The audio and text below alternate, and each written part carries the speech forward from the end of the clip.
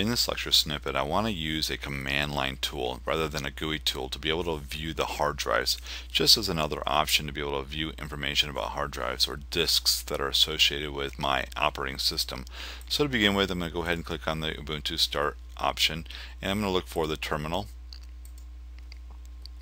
Now that the terminal is open, I'm going to run the command. Now, just as a understanding, whenever we work with the actual drives of a hard drive or the disks themselves or the devices, you will need to run sudo. So I'm going to type in sudo to run it as the administrator, and then I'm going to need to go ahead and use the command FDISK, and then we're going to use the option -L for listing, and I'll go ahead and hit enter, and I will need to put in my administrative password, and I'll go ahead and maximize this so we can see what's going on here.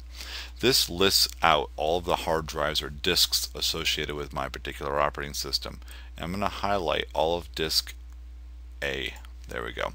You can see that this is device SDA.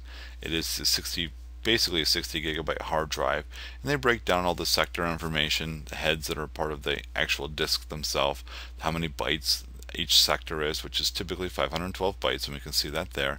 We can see some disk identifier as well, but we can also see that something doesn't look right with FDISK, and that's because this is formatted as a volume rather than partitions. However, you can see that it tried to make sense of it here. I'm going to scroll down and look at the next disk. There it is, and I can easily identify that this is the disk that has my Linux operating system on it.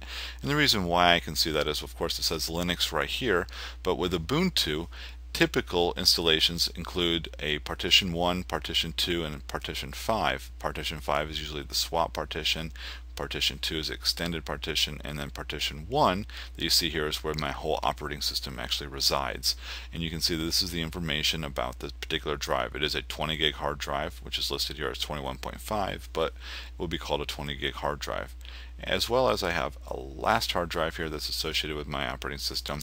This one is another 60 gig hard drive, and I can see some of the information about it. On this one here, it says SDC1, so it has one partition, and I can see that this partition is formatted as NTFS. So this is a hard drive that has been taken from my Windows computer. So this is using FDISK to run the command line option to be able to view the hard drives that are associated with my particular operating system.